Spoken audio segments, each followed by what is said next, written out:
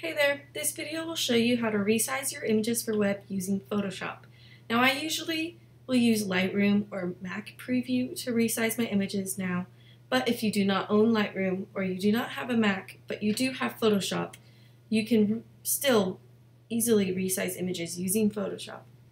What you'll want to do first is just put in the image that you want to resize into Photoshop, and to show you what the file size currently is for this image, it is 5.6 megabytes. Now that's pretty large for a website. It will take a couple seconds to load, and every second is precious on the web. So we're going to resize this image. What I usually do first is I save as and I create a duplicate of this image. I also will save the image and rename it something that makes sense. So this was during a trip to Disney World with my family, so I'm just going to call it Disney World 1.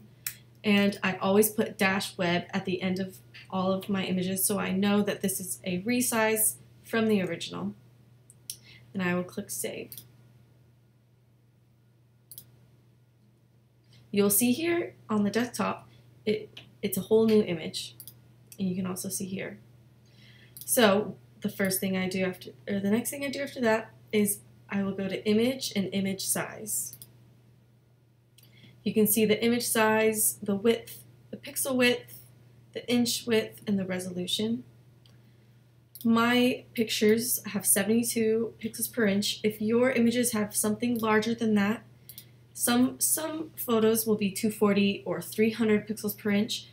I would bring that down to 72 because 300 is perfect for print, but 72 is perfect for web because you still have that quality, you still have the quality of the image, but it doesn't have as large as a file size as the 300 pixels per inch.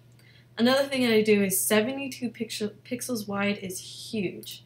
72 inches wide is huge. I usually edit in pixels because it makes more sense with web, and 5,000 is large. So I usually will bring it down to 3,000 pixels. That's going to bring it down. You can see here it was 51 megabytes and now it's coming to 17. Or sorry, this isn't megabytes, this is a different file size, but 51 to 17, that brings it down a lot.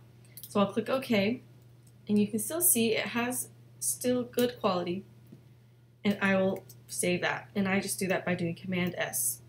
And sometimes I just kind of go back and forth seeing if I need to do more to it, but just as simple as that, just changing out the file, just the width of the image, brings it down to 640 kilobytes, which is the perfect size for your web. And that's all you have to do in Photoshop is just change that size from 5,000 or whatever the width is to 3,000, which is going to be the largest a Retina display is going to your picture will ever be on any screen. So if it still is not under 2 megabytes or 1 megabyte, you can bring that down to 2,400 pixels width, or even 2,000, but I start at 3,000, and if it still is not good, then I'll go down from there. So that's just a quick way to use Photoshop to resize your images for web. Thanks.